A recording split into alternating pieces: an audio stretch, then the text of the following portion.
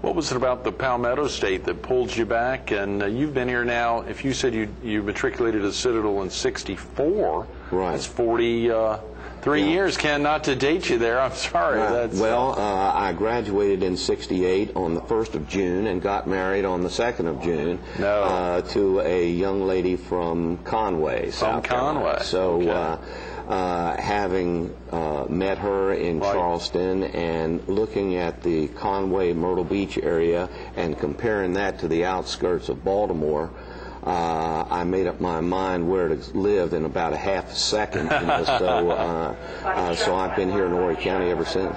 You've been here in Horry County since 1968. Almost 40 years. That's 40 years correct. next year. That's amazing. So it's most of my life I've been right here. More than half your life. That's fascinating. What about some of the big changes that have occurred here in the last 40 years, Kent? Does anything really stick out in your mind? Oh, my goodness, yes. Tremendous changes, and especially all over the county. In real estate. Yeah, I have been all over Horry County, and I remember when there was a great distinction where Conway stopped and Myrtle Beach started along 501. I remember when there was little more than pine trees between Conway and Myrtle Beach, and of course now there's a tremendous amount of growth all over the county. All over the county. I remember when there was a lot more wildlife habitat, a lot more forestation and things like that, and now all that has changed, and the growth has been tremendous in Horry County. You've had a great appreciation for real property over the years. I know you had your own company for almost 2 decades, but have really gotten into real estate in the last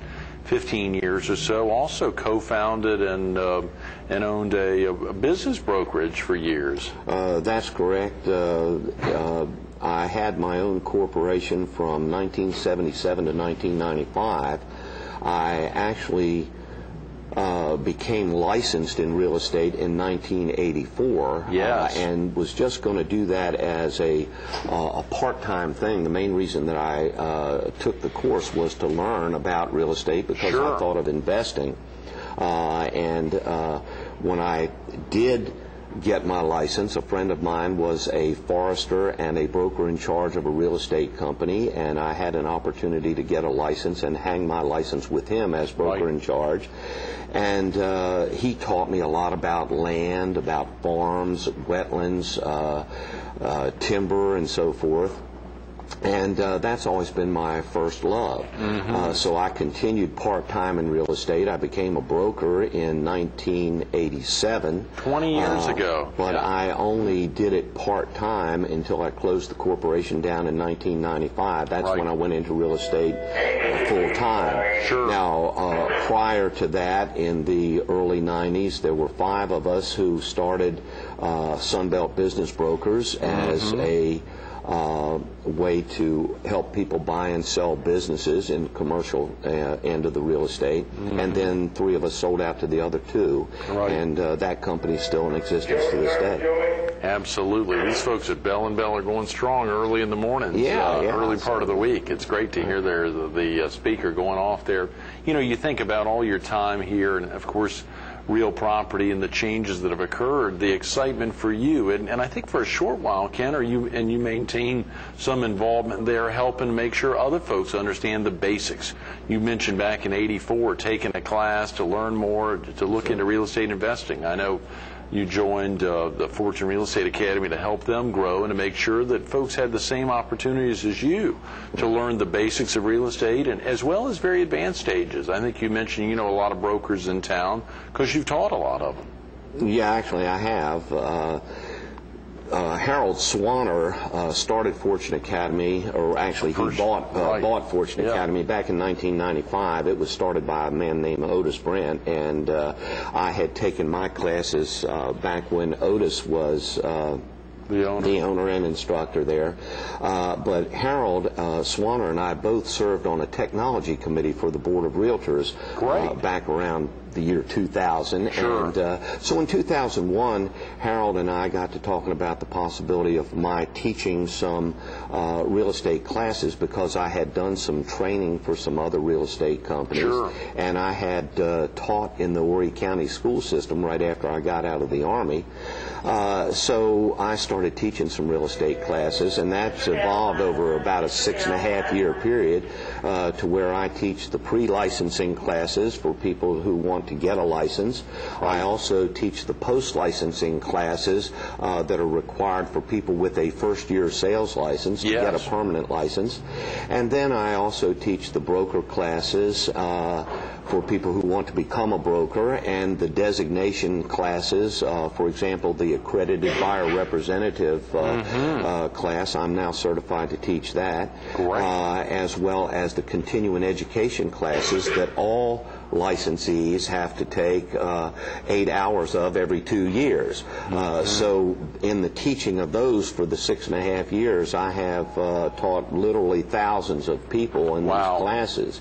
And it's very interesting to me to see someone come along right off the street and be in my first-year sales class, then come back and take the post-licensing classes, then come back and take the broker classes, and start their own companies and do very, very well. And then I still continue to see them when they have to take their continuing education classes. So it's been a lot of fun for me. I've met a lot of people. You're covering a lot of bases there, Ken. Yeah, really. My Lord. Yeah. Doing this Realtor of the Week profile, and as you said, of course, the opportunity to highlight folks with which you've either taught or worked with, Travis Miller and Cecil Granger, folks that you understand their business inside and out, as well as folks you've helped train. You mentioned, or didn't mention, you mentioned off camera that Marvin also serves as president of the Coastal Carolina Association of Realtors. That's correct. Marvin is the current president of the Coastal Carolinas Association of Realtors, as well as being a broker in charge with Prudential Burris and Chapin. So he has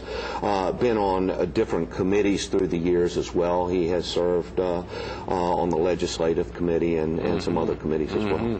How do you go about deciding? There's so many realtors in the area, Ken. How are you going about deciding? And of course, I assume that's a little bit of a joint effort, and I don't want to put it all on you, but there's a lot that's involved in deciding all those realtors in the area, who you're going to profile on a weekly basis. Well, it is tough, and it's hard to decide which one to do. So. There are a lot of them that are very good candidates for the Realtor of the Week. You could do one Realtor of the Day. Yeah, basically, because there are so many out there. So we'll get around to a lot of them over time. But I try to get a cross-section of people who are giving back to the community, people who are in the different areas of readership for the Myrtle Beach Herald. Very good. So we're interested in the Coastal Carolinas Association of Realtors, people who are in Horry County, North Myrtle Beach proper, the south ends of Myrtle Beach, as well as into Georgetown County as well. Where the Herald has a strong foothold, very definitely. Yes. That's very smart to highlight those territories. And as you said, so many of them are involved very actively in their communities, whether it's working for the Sockasee Recreation Commission or helping the YMCA, the Grand Strand YMCA. We had an editorial that's in newsstands today about the excitement of helping this last $1 million push for the YMCA for that new green facility they're planning out there on the bypass. In addition, a great piece in our Business Journal this week about this last $1 million push. So a lot of focus there, an opportunity to wrap around great sources and folks that are doing a lot in the community. And with Cecil Granger, for example, he was chairman of the building committee when we built the new Coastal Carolinas Association of Realtors building, the Charlie Brindell building, on the old Air Force Base. So the growth of the Air Force Base has just been phenomenal as well. So there are a lot of things going on. There are a lot of realtors who are involved in not only the things that are happening from a real estate perspective, but also other things that are happening to the benefit of the county and the different communities within the county. You mentioned, of course, all those designations, and there's so many. Whether it's, I think on your name tag there earlier this morning, I saw ABR and maybe GRI, Graduate Realtors Institute. That's correct. ABR, Kent. Of course, you've been an ABR, and I think I was probably the first one in Horry County to become an ABR. That was back in 1997, 96 or 97, when the buyer representation was relatively new at that particular time, and they came out with that designation where there was a course that you had to take, and then you have to represent a certain number of buyers in order to achieve that designation. That's tremendous, absolutely. Ken, have your family stayed here in the area? Your 3 kids, are they still here? No, my son is still in the area. He works in the Conway, Myrtle Beach area. I have an older daughter, Kim, whose husband is in the Air Force, and they're in Oklahoma, in Moore, Oklahoma. He is stationed at Tinker Air Force Base. It's a right comical thing. They were in Biloxi, Mississippi, stationed at Keesler Air Force Base, and were transferred to Oklahoma 3 weeks before Katrina hit. No, wow. So they left the hurricane place to the tornado place. Oh, no. So then I have a daughter, Teresa, who lives in Charlotte. And then, of course, my son lives here locally. Absolutely. Those are great words. Thanks so much for being with us this morning, Ken. I'm sorry we've run out of time. Great. Thank you. Thank you for having me. Absolutely. Stay tuned to more Carolina People with Ken Strobel, broker in charge of Herald Real Estate, coming up next. Think of that trip down to the Palmetto State 43 years ago, the excitement for a guy up there around Baltimore heading down to become a plebe down at the Citadel, the excitement and those early days. And you heard Kent talk about it, the difficulty at times going back to reunions, knowing that he may or may not see somebody who he had been tight with for over a 4-year period. It's a tough thing, and life can be difficult, albeit you heard him say in that same, after he finished up, it took that half a second to make the determination that Horry County was going to be the right place to be. He's dug in deep, and made a commitment in the community 23 years ago as a real estate agent, 20 years ago as a broker. Now he's making a difference at Herald Real Estate. Check him out online at heraldrealestate.com. Click on the About Us. You can also go there and click on the links and see the incredible depth of Herald Real Estate and the opportunity to really get out and make a difference, not only here, but all over the country, making a difference every day, just like so many of the folks he's profiling with his weekly Realtor of the Week focus in the Myrtle Beach Herald. Check him out at heraldrealestate.com.